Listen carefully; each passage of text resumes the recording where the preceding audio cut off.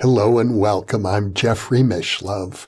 I imagine that by now many of you already realize that in conjunction with White Crow Books, we've just launched the new Thinking Aloud Dialogues book imprint, and our first title is There Life After Death?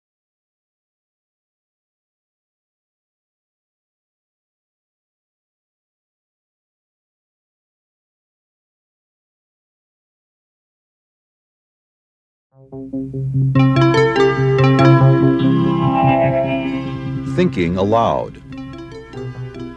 Conversations on the leading edge of knowledge and discovery with psychologist Jeffrey Mishlove.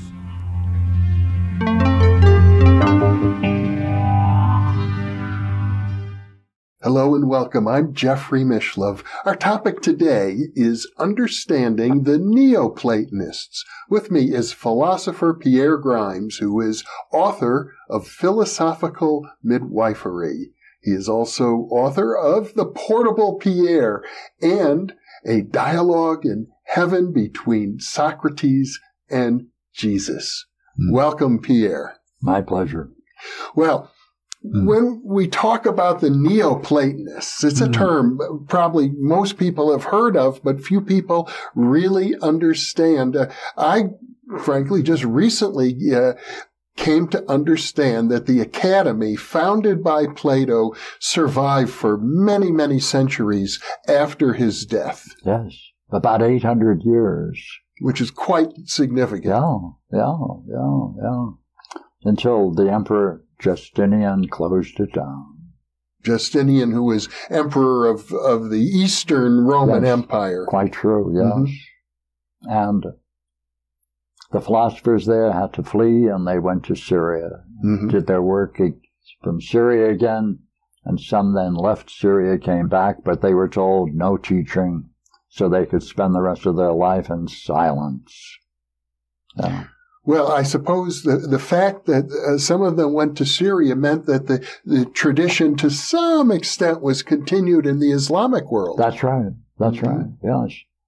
As a matter of fact, some of the very interesting Neoplatonists, you could include Al-Farabi, who was considered the second Plato. And he did some good work on the Plato's Republic. Well, it's very interesting to me. The Neoplatonists are sort of the bridge between Plato and the medieval world, in a way. And I see connections between the Neoplatonists and Hermeticism and Kabbalah and Sufism and various forms of mysticism that spread throughout both Europe and the Middle East. But let's start out with why the term Neoplatonism and who are these people? All right. The popular view is that after Plato, there were many philosophers, and many of them have been said to have done very good work, including dialogues, including metaphysics and psychology, but it was all lost. So the only one we have comes 500 years later, Plotinus, 270. Lost because of the burning of the library at Alexandria and elsewhere.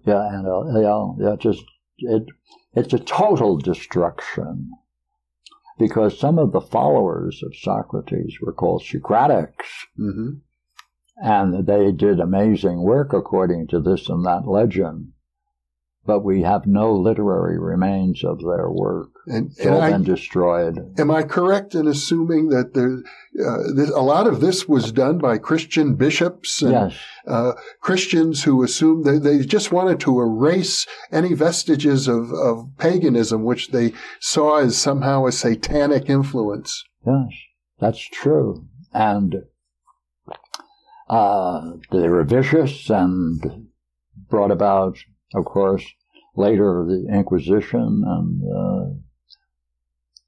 clearly the pages of history are blood-filled. And these centers that did emerge are like gardens in a desert. able to flourish for a short while, and then they return back to a desert modality. I mean, for a while, I understand Alexandria was a center of Neoplatonism. Yes. Matter of fact, Alexandria was, there were more philosophical reflections going on in Alexandria in competition with Athens. There were more Jews living in Alexandria than the so-called Holy Land or Israel. Mm-hmm. It was the center of both. And Plotinus, while he's called in the same tradition as Plato, it's essential to know that what we call these Neoplatonists, they were not continuing the Platonic vision. They adapted it to meet their own needs, though they continued in a certain degree the principal ideas, but they did not include dream work, which was Platonic, which isn't well recognized, by the way, but Plato has a section that the only way you can get understanding about yourself is through dreams. He did sort of a precursor to Freud. Yeah, he did that in the 9th book of Plato's Republic. That plays no longer a role after Plato. But I get the impression that the Neoplatonists took the Platonic ideas a step further, one might say, almost in the way that the Tantric Buddhists took the ideas of the Buddha a step further, because they got involved in the occult and the esoteric traditions and into magic. That's true. Whether that's an advance is something I'd question. But like Plotinus, what we know of Plotinus, it is, by some authorities, Plotinus went through many dialogues, but the literary remains of Plotinus were recorded by his secretary as if they were short notes from a lecture. And therefore it's very difficult Greek to get into since it's so terse. Yes. But he had the vision that the problem with man is really simple. The soul of man, in terms of reality, is so close to the great soul, which embraces all nature, that therefore we're only a step away from the divine, and we can therefore nurture the spiritual development and enter into all mystical states. He didn't see the need for a dialectic. Very similar, I think, to the Christian Gnostics. Yes, that's very close to the Gnostics. And I gather there was maybe communication amongst them, or that the Gnostics derived inspiration from the Neoplatonists? Well, that's true, but the Gnostics then picked up some of the pre-Christian images and kept that floating, where Plotinus did not. He, in fact, was against Christianity. But he also, if I'm correct, it was Plotinus or some later Neoplatonists who talked about the supersensual sensual world that Plato described as the world of pure forms, as now being populated by angels and demons and other beings, spiritual beings who mediated between humans and the deity. Yes. Matter of fact, the next thinker, Iamblichus, was famous for that. He kept some of the major ideas of Plato, but then he said the dialectic is artificial unless you gain entry into the sacred realm, and that can only be gained by theurgy. You have to set things in order and in place that represent the particular deities, and by creating that similarity among objects, you're bringing about similar circumstances that will match a psychological experience into the superconscious. Theurgy would be another word for magical rituals. Yes, I've heard that. And, of course, the Christian church itself, I mean, one could call the Catholic Mass a magical ritual of sorts. People have done that for good reason. Yes, that's true. But they're very cautious about making that distinction. But nonetheless, that similarity exists. Yeah. I know it's a controversial idea, depending on whether you're a scholar within or without the church. But this notion of magical powers that can be obtained by interacting with these intermediaries between humans and the divine, they're not so different, I think, from the Catholic saints. Well, there's some elements that are similar. Yeah. Yes. That's when he thought the dialectic could take place with the divinities through theurgy, or what you call magic. Yeah. But it didn't have a role among spiritual seekers seeking to enhance the understanding and preparation for mystical experiences. Why not? Why he didn't, of course, I don't know.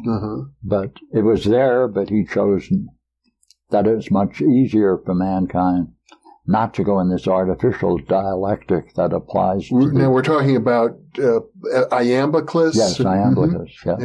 Yeah. Because as we did an earlier conversation about Plato, and it seemed as if from our discussion, Plato really focused on the notion of the one. And if we can, if I can paraphrase the point you made, if we can learn to identify where we are unconscious, the things that we don't know and don't know that we don't know them, if we use the dialectic to find our mental blocks, we can work through those blocks and thereby become closer to the one, to the absolute. You've just described a key part of the dialectic. Yes. Yes. And it's a purging. Yeah. Yes. And some of this got lost in the emphasis on the theurgy and the magical traditions and all the trappings of the Neoplatonists. That's right. Matter of fact, I think there's a closer kinship to what is called Platonic thought with the pre-Socratics than there is what we call with the post or post-Platonic thinkers. Like the central notion in Plato is the one self. Now, once we grasp that idea, one self, that means a state of mind. Self is a state of mind. And therefore, when he called all of the ideas, every place he mentioned ideas, in the most prominent places, he always added self.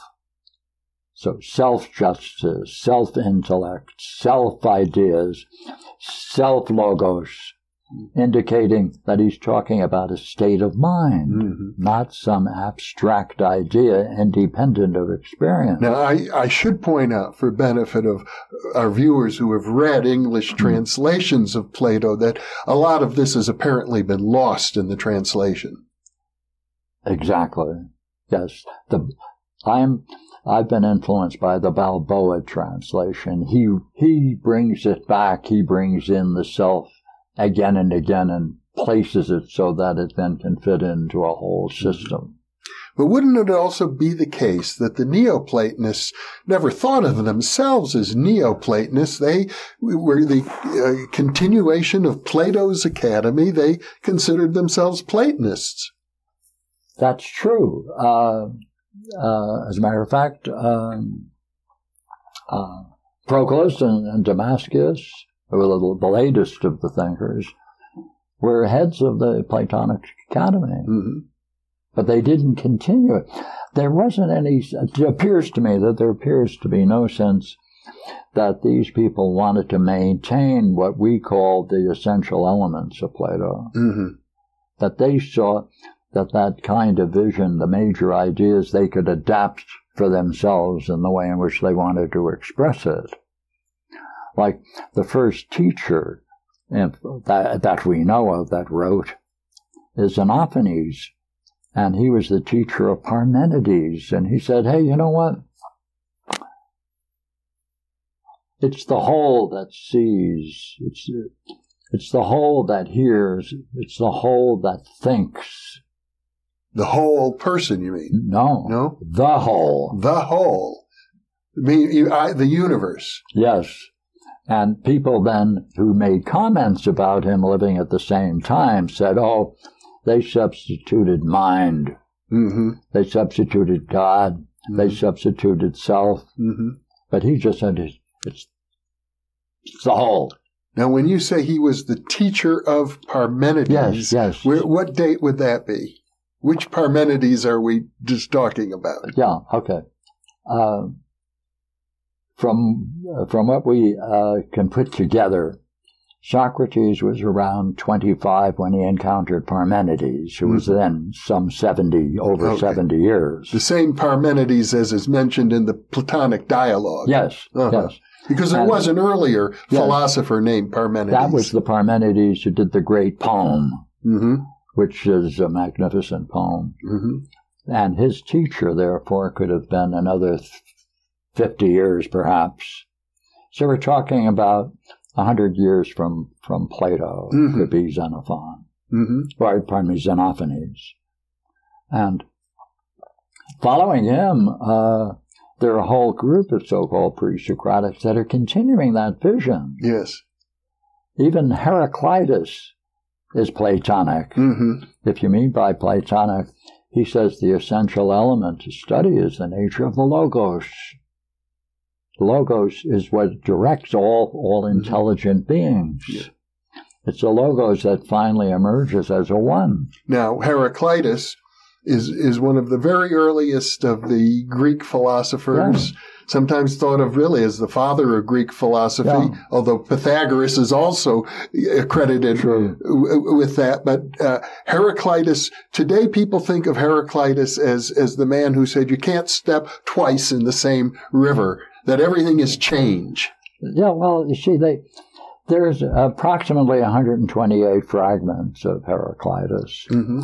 People are not involved in understanding the whole. They pick that one theme, which does appear in several places, but they ignore the idea. He accepted the idea there is a one. Uh-huh. There is a true wisdom that is necessary in order to understand things, to realize that Zeus is common and can be described as wisdom. Mm-hmm. He saw wisdom as personified by Zeus. Or the other way. Mm-hmm. He had his idea of the soul and understanding. He said, man doesn't have understanding. He participates in it.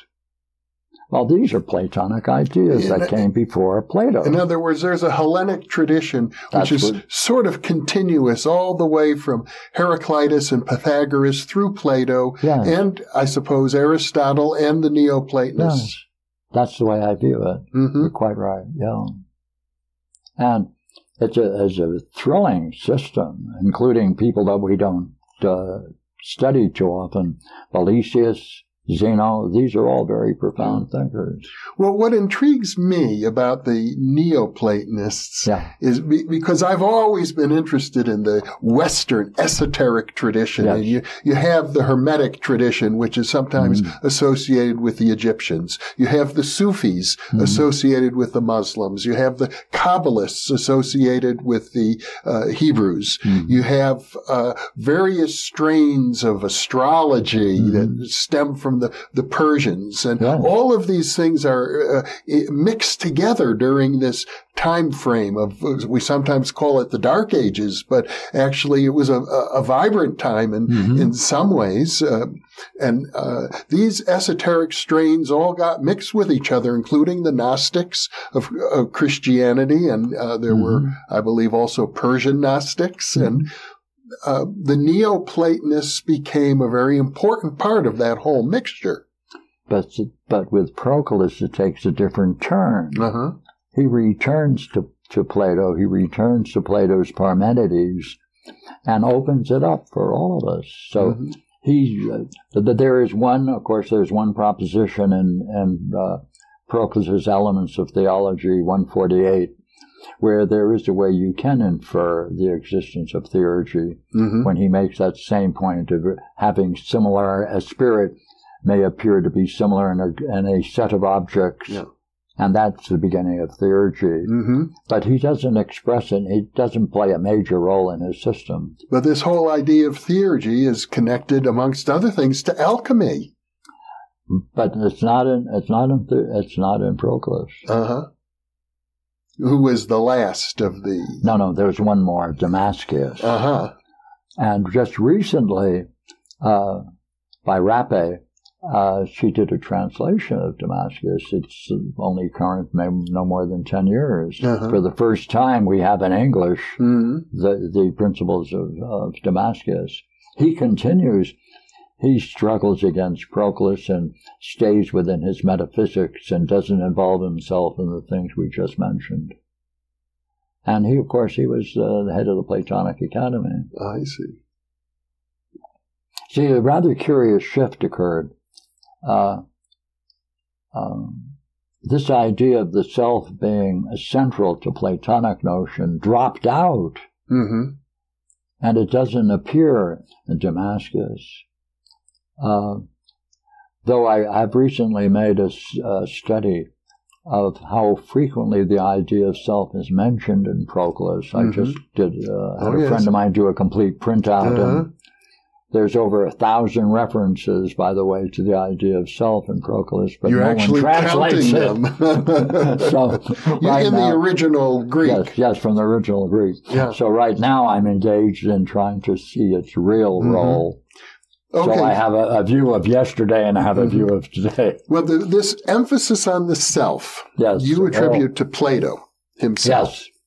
And then you suggest that the emphasis on theurgy, on magical ritual is, I think, if I understand you correctly, you consider it sort of a decadent development that is losing touch with the original Platonic emphasis. Yes. And equally dreams. See, Plato said it's through dreams and visions that I am what I am. Yeah. He says, that's my connection with the gods. And Damascus, the last of the Neoplatonists, even after Proclus. That's right. He, if I'm hearing you right, he's not emphasizing the self, but neither is he emphasizing theurgy. That's right. What is he emphasizing? Pure metaphysics. He wants to criticize the views of Proclus's view of the one. So he develops a hierarchy in which he has a more profound understanding of the one, which characterizes it on, you might say, on strict Buddhist terms. He touches again and again on nothingness. He touches on it. That's more significant, this idea, than the one. And he develops his whole principle on that vision. And certainly by that time, Buddhist culture has spread quite a bit. He might have had some direct contact. Well, see, that's very interesting because when Alexander the Great went on his great conquering trip, he ended in India in a place called Taxlia, started a school there.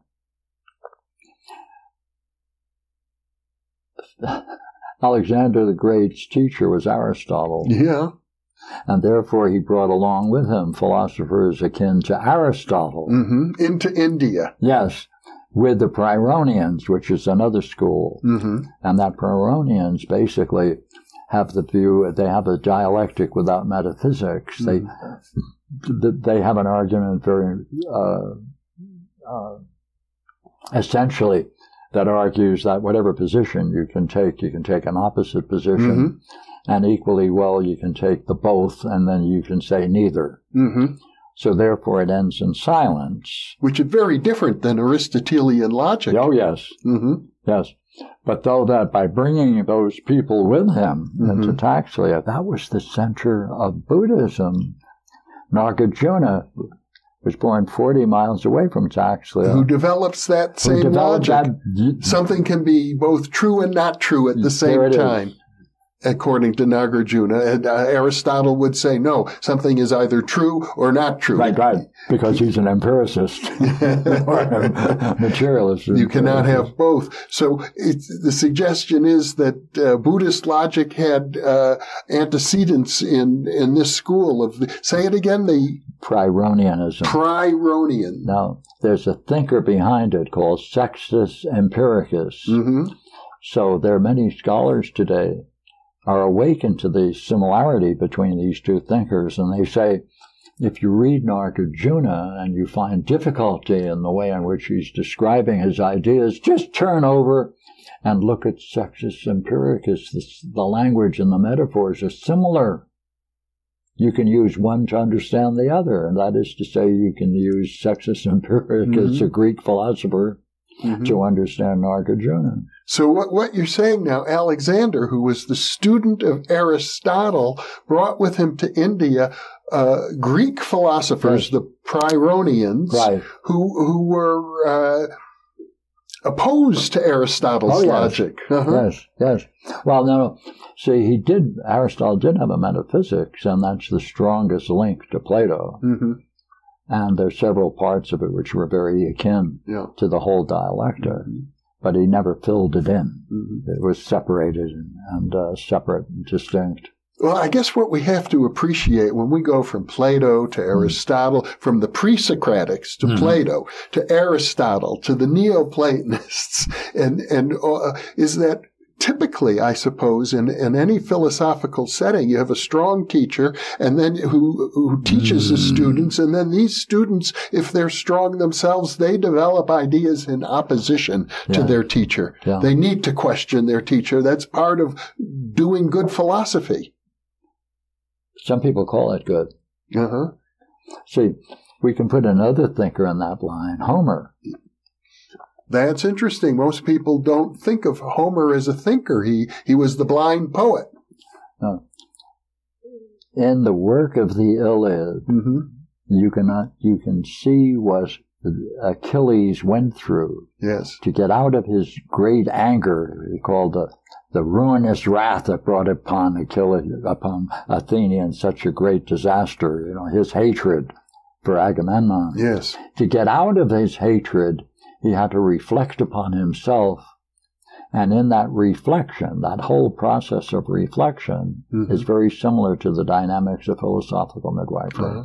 Well, I believe Aristotle also acknowledged that poetry is a form of philosophy. Yes, but you see, Plato takes exception to Homer. And equally well, therefore, he takes exception to that kind of exploration of the human psyche which is found in Homer. And therefore, he never developed a midwifery because he had for some reason a block against Homer, and that's curious. And as I recall, though, in our earlier conversation about Plato, you described how your development of philosophical midwifery was really inspired by Plato. No, the two parts. Right. I recognized in Plato's description of Socrates that he saw himself as a midwife. But he didn't function the way midwifery does, as you can find in Homer's view and understanding of his key figure. Well, we also talked about Plato helping people to see where they were blocked, helping people to recognize their own unconscious. Yes, but he never went into the personal. He never went to see the roots of their ignorance. That's midwifery. And that's Homer. That's what you find in Homer. That's right. I see. That's right. Well, Pierre Grimes, we've covered quite a range, all the way back to Homer and all the way forward to Damascus. That's a period of a couple thousand years. It is. Of Greek philosophy with many turnings. 800 BC to 500 or 500 or so AD. So that's a lot of history, and you've really helped to bring it alive for me. Well, I want to thank you for the opportunity. Thank you, Pierre. Hey, I enjoyed it again. And thank you also for being with us. Thank you.